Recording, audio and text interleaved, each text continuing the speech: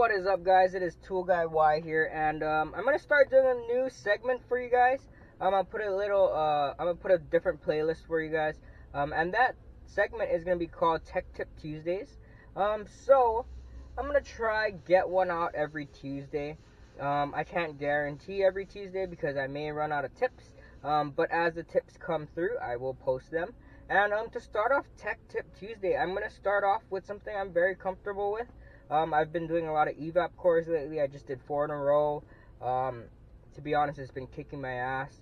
But I'm very comfortable with it, so let's get into that. So to start off the evap core tech tip, I'm going to give you guys 2 tips today, or maybe 3 tips. First tip, if you guys are actually working on a customer car, I don't recommend you guys using your work boots, because work boots, they tend to hold grease. Grease tends to stick to them very well, and it's very easy to get dirt everywhere in the car, grease and whatnot, and it's very easy to get the car dirty. So I recommend that you do use different shoes. I do have I just wear my regular shoes that I wear out every day. I usually just call these my evap core shoes, but that is tech tip number 1. Very simple, very easy to do. Secondly, always look up ProDemand or AllData, whatever database you guys use. Always look it up first, because there's actually 2 ways that you could do evap cores. The first way is where the dash comes off in one piece, and to do that, usually there's a big connector at the bottom,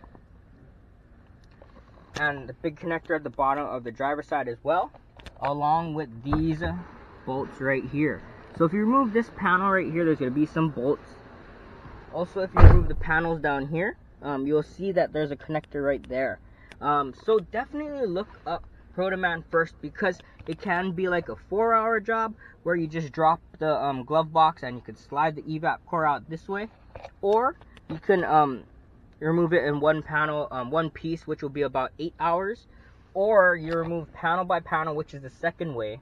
And that second way, you would have to remove this panel by this panel by this panel, unbolt everything, and just work your way down. So you would have to remove everything to get to that HVAC box, and that is the longer way. So tech tip number 2 is definitely, I recommend looking it up before you start, because that in the long run can save you a lot of time.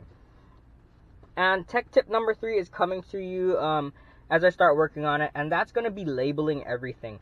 I do recommend when you do label things, it doesn't have to be right. Like for this one, I put bottom, and for the bottom, all it just means is that there's connectors on the bottom that I go to. It doesn't have to be the correct connector, it doesn't have to be the connector name or anything. It's just something that reminds me to put it at the bottom. Also, this one says steering because it goes to the steering wheel, and 4-wheel drive because that's the 4-wheel drive selector. But something simple like that, something easy that will help you remember where they go to. And recommendation, use bright colored tape. Most of the time, if there is a connector that's disconnected while you're putting it back, it will cause something very apparent and very noticeable, or it may cause a light, like an airbag light, traction control, or whatnot. So just label it with bright colored tape so you don't miss it and you can read it. Lastly, guys, here's a pretty easy tip for you guys. Very common sense, but make sure whenever doing evap cores, stay organized. Cupcake tins help out with that very nicely. Allows you to organize your bolts so you don't have any extra ones. But yeah, just don't forget to stay organized as well.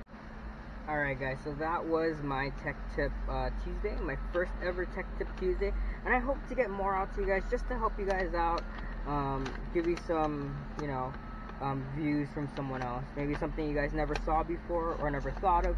Hopefully that helps you guys out.